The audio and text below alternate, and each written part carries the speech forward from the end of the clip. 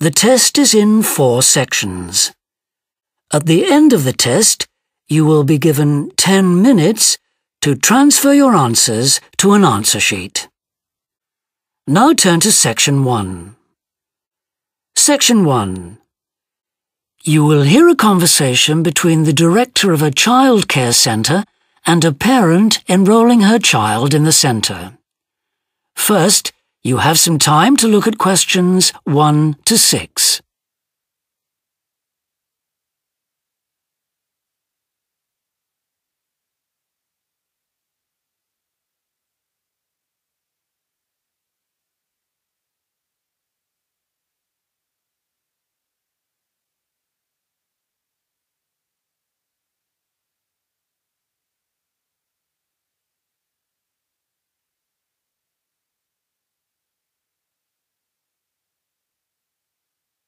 You will see that there is an example that has been done for you. On this occasion only, the conversation relating to this will be played first. Good morning. Welcome to the Early Learning Childcare Centre. How may I help you? Hi, I spoke to you last week about enrolling my daughter for next year. Oh, yes. I'll just get some details from you. So, you're her mother? That's right. And can I have your name? It's Carol Smith. The parent's name is Carol Smith, so Smith has been written in the space. Now we shall begin. You should answer the questions as you listen, because you will not hear the recording a second time. Listen carefully and answer questions 1 to 6. Good morning. Welcome to the Early Learning Childcare Centre. How may I help you? Hi, I spoke to you last week about enrolling my daughter for next year. Oh, yes. I'll just get some details from you. So, you're her mother? That's right. And can I have your name? It's Carol Smith. And your daughter's name? It's Kate. Now, we have several groups at the centre and we cater for children from 3 to 5 years old. How old is your daughter?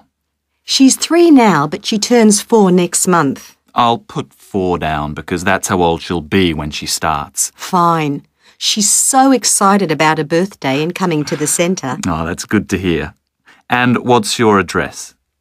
It's 46 Wombat Road. That's WOMBAT. Woodside 4032. And what's the phone number? Oh, it's 3345 9865. So, have you decided on the days you would like to bring your daughter here? I'd prefer Monday and Wednesday if possible. I'll check. Monday's fine, but I think the centre is already full for Wednesday. Yes. Sorry, it seems to be a very popular day. We can offer you a Thursday or a Friday as well. Oh dear.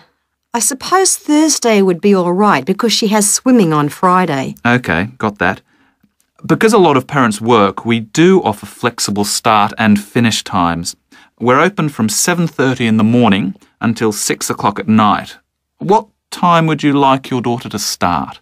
I need to get to work in the city by 9, so I'll drop her off at 8:30. You're pretty close to the city here, so that should give me plenty of time to get there. That's fine.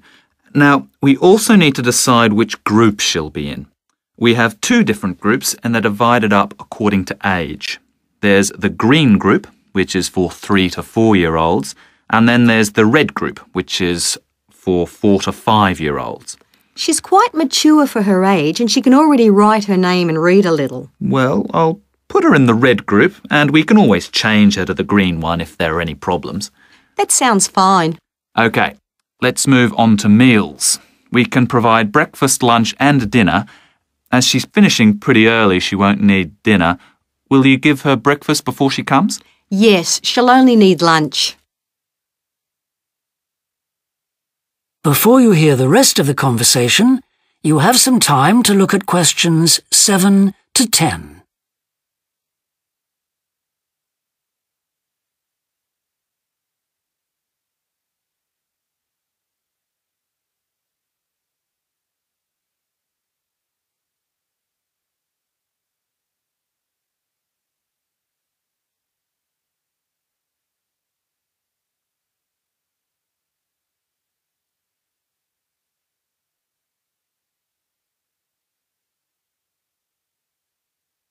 Now listen and answer questions 7 to 10. Now, does she have any medical conditions we need to know about? Does she have asthma or any hearing problems, for example? No, but she does need to wear glasses. Oh, I'll make a note of that. Yeah, she's pretty good about wearing them. She can't see much without them. Right. OK. Now, I also need emergency contact details. So what sort of information do you need? Just the name and number of a friend or family member we can contact in case we can't get hold of you at any time. OK. That'd better be my sister, Jenny Ball. That's B-A-L-L. Her phone number is 33467523. Great. So she is the child's aunt? Yes, that's right. I'll make a note of that as well. Now, is there anything you'd like to ask? What about payment? How much are the fees each term? Well, for 2 days and the hours you've chosen, that will be $450 altogether. OK, and do I have to pay that now? No, we send out invoices once the children start at the centre. You can choose to pay at the end of each term, or we do offer a slightly discounted rate if you pay every month. Oh, I'll do that then. I find it easier to budget that way, and I'm not used to the term dates just yet. Good. It makes it a lot simpler for us as well. Well, that's everything. Would you like me to show you around the centre? We can go. That is the end of section 1. You now have half a minute to check your answers. 2. You will hear a woman called Alice Bussell talking on the radio about the Dolphin Conservation Trust, an organisation which tries to protect dolphins. First, you have some time to look at questions 11 to 15.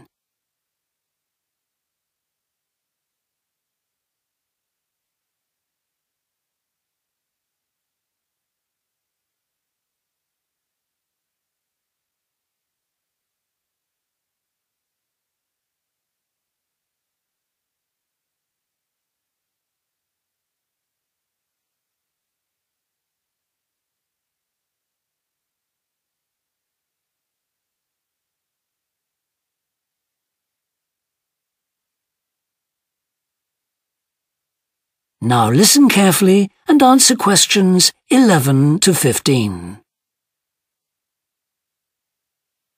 Today we're pleased to have on the show Alice Bussell from the Dolphin Conservation Trust. Tell us about the trust, Alice.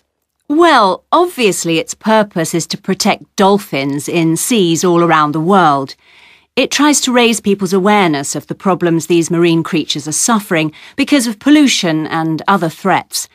It started 10 years ago and it's one of the fastest growing animal charities in the country, although it's still fairly small compared with the big players in animal protection. We're particularly proud of the work we do in education. Last year, we visited a huge number of schools in different parts of the country, going round to talk to children and young people aged from 5 to 18. In fact, about 35% of our members are children. Oh. The charity uses its money to support campaigns, for example, for changes in fishing policy and so forth. It hopes soon to be able to employ its first full-time biologist with dolphin expertise to monitor populations. Of course, many people give their services on a voluntary basis, and we now have volunteers working in observation, office work and other things. I should also tell you about the award we won from the Charity Commission last year for our work in education. Although it's not meant an enormous amount of money for us, it has made our activities even more widely publicised and understood. In the long term, it may not bring in extra members, but we're hoping it'll have this effect. Is it possible to see dolphins in UK waters? Yes, in several locations. And we have a big project in the east part of Scotland. This has long been a haven for dolphins because it has very little shipping. However, that may be about to change soon because oil companies want to increase exploration there. We're campaigning against this because although there'll be little pollution from oil, Exploration creates a lot of underwater noise. It means the dolphins can't rest and socialise. This is how I became interested in dolphin conservation in the first place. I had never seen one, and I hadn't been particularly interested in them at school. Then I came across this story about a family of dolphins who had to leave their home in the Moray Firth because of the oil companies, and about a child who campaigned to save them. I couldn't put the book down. I was hooked. Before you hear the rest of the talk, you have some time to look at questions 16 to 20.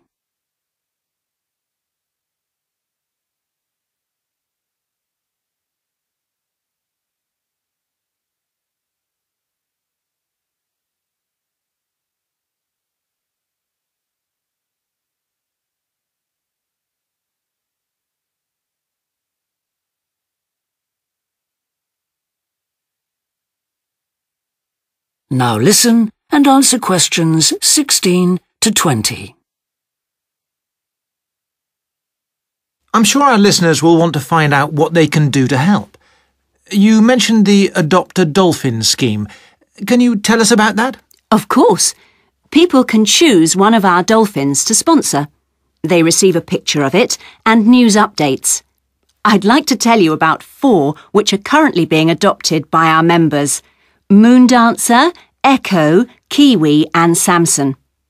Unfortunately, Echo is being rather elusive this year and hasn't yet been sighted by our observers, but we remain optimistic that he'll be out there soon. All the others have been out in force. Samson and Moondancer are often photographed together, but it's Kiwi who's our real character, as she seems to love coming up close for the cameras, and we've captured her on film hundreds of times. They all have their own personalities. Moondancer is very elegant and curves out and into the water very smoothly, whereas Samson has a lot of energy. He's always leaping out of the water with great vigour. You'd probably expect him to be the youngest. He's not quite. That's Kiwi. But Samson's the latest of our dolphins to be chosen for the scheme. Kiwi makes a lot of noise, so we can often pick her out straight away. Echo and Moondancer are noisy too, but Moondancer's easy to find because she has a particularly large fin on her back, which makes her easy to identify. So, yes, they're all very different. Well, they sound a fascinating group. And how would you go about... That is the end of section 2. You now have half a minute to check your answers. You will hear a student called Rob, who is in the first year of a theatre studies course, talking to another student called Mia, who's in the 4th year of the same course. First, you have some time to look at questions 21 to 25.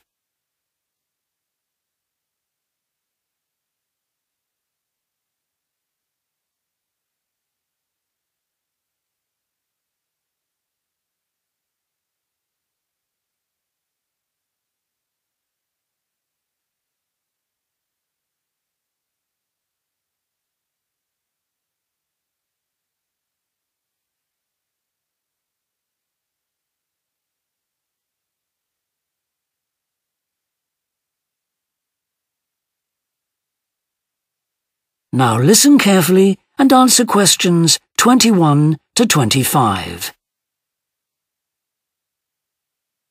Hi, Rob. How's the course going? Oh, hi, Mia. Yeah, great. I can't believe the first term's nearly over. I saw your group's performance last night at the student theatre. It was good. Really? Yeah, but now we have to write a report on the whole thing, an in-depth analysis. I don't know where to start. Like, I have to write about the role I played, the doctor, how I developed the character. Well, what was your starting point? My grandfather was a doctor before he retired, and I just based it on him. Okay, but how? Did you talk to him about it? He must have all sorts of stories, but he never says much about his work, even now. He has a sort of authority, though. So, how did you manage to capture that? I'd visualise what he must have been like in the past when he was sitting in his consulting room listening to his patients. Okay, so that's what you explain in your report. Right. Then there's the issue of atmosphere. So in the first scene, we needed to know how boring life was in the doctor's village in the 1950s. So when the curtain went up on the first scene in the waiting room, there was that long silence before anyone spoke. And then people kept saying the same thing over and over, like, cold, isn't it? Yes. And everyone wore grey and brown and just sat in a row. Yes, all those details of the production. And I have to analyse how I functioned in the group, what I found out about myself. I know I was so frustrated at times when we couldn't agree. Yes. So did one person emerge as the leader? Sophia did. That was okay. She helped us work out exactly what to do for the production, and that made me feel better, I suppose. When you understood what needed doing? Yes. And Sophia did some research too. That was useful in developing our approach. Like what? Well, she found these articles from the 1950s about how relationships between children and their parents, or between the public and people like bank managers or the police, were shifting. Interesting. And did you have any practical problems to overcome? Well, in the final rehearsal, everything was going fine until the last scene. That's where the doctor's first patient appears on stage on his own. The one in the wheelchair? Yes. And he had this really long speech with the stage all dark except for one spotlight. And then that stuck somehow, so it was shining on the wrong side of the stage. But anyway, we got that fixed, thank goodness. Yes, it was fine on the night. Before you hear the rest of the discussion, you have some time to look at questions 26 to 30.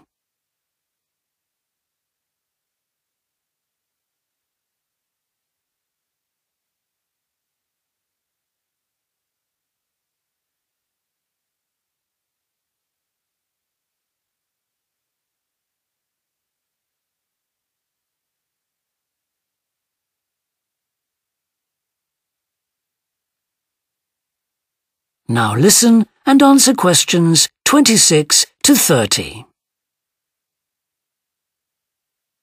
But while you're here, Mia, I wanted to ask you about the year abroad option. Would you recommend doing that? Yes, definitely. It's a fantastic chance to study in another country for a year. I think I'd like to do it, but it looks very competitive.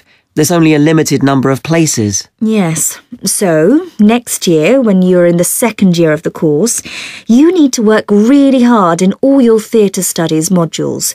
Only students with good marks get places. You have to prove that you know your subject really well. Right. So, how did you choose where to go?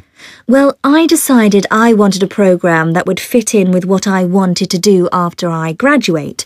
So I looked for a university with emphasis on acting rather than directing, for example. It depends on you. Then about 6 months before you go, you have to email the scheme coordinator with your top 3 choices. I had a friend who missed the deadline and didn't get her first choice, so you do need to get a move on at that stage. You'll find that certain places are very popular with everyone. And don't you have to write a personal statement at that stage? Yes. Right. I'll get some of the final year students to give me some tips. Maybe see if I can read what they wrote. I think that's a very good idea. I don't mind showing you what I did. And while you're abroad, don't make the mistake I made. I got so involved I forgot all about making arrangements for when I came back here for the final year. Make sure you stay in touch so they know your choices for the optional modules. You don't want to miss out doing your preferred specialisms. Right. That is the end of section 3. You now have half a minute to check your answers. You will hear part of a lecture about leadership introducing a theory called self-regulatory focus theory. First, you have some time to look at questions 31 to 40.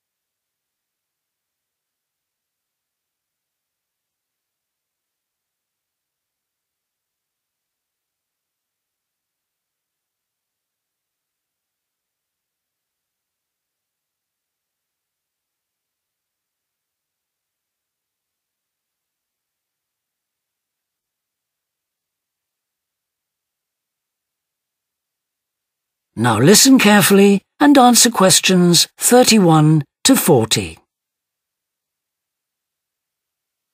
Today, I want to talk about self-regulatory focus theory and how the actions of leaders can affect the way followers approach different situations. Self-regulatory focus theory is a theory developed by Torrey Higgins. He says that a person's focus at any given time is to either approach pleasure or avoid pain. These are two basic motivations that each and every one of us has, and they cause us to have different kinds of goals. Promotion goals in different life situations emphasize achievement. Prevention goals are oriented towards the avoidance of punishment. In a specific situation, our thoughts might focus more on promotion goals or more on prevention goals. The theory suggests that two factors affect which goals we are focusing on. First, there is a chronic factor. This factor is connected to a person's personality and says that each person has a basic tendency to either focus more on promotion goals or focus more on prevention goals as part of his or her personality. Second, there is a situational factor, which means that the context we are in can make us more likely to focus on one set of goals or the other. For example, we are more likely to be thinking about pleasure and to have promotion goals when we are spending time with a friend. In contrast, if we are working on an important project for our boss, we are more likely to try to avoid making mistakes and therefore have more prevention goals in our mind. Research has shown that the goals we are focusing on at a given time affect the way we think. For example, when focusing on promotion goals, people consider their ideal self, their aspirations and gains. They don't think about what they can lose, so they think in a happier mode. They feel more inspired to change. When people are focusing on prevention goals, they think about their ought self. What are they supposed to be? What are people expecting from them? They consider their obligations to others. As a result, they experience more anxiety and try to avoid situations where they could lose.